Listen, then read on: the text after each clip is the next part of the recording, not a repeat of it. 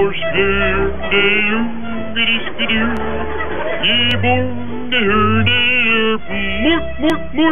Good morning, everybody. Today we're going to be making tasty tater tots for breakfast. So we arrange our tater tots in a circular pattern on our cast iron, and you'll notice we're not using a cast iron to fry up the eggs.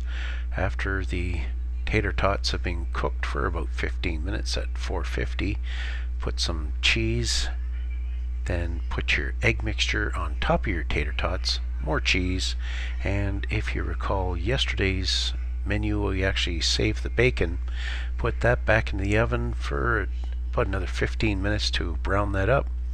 Serve it with ketchup and you are good to go. Any questions?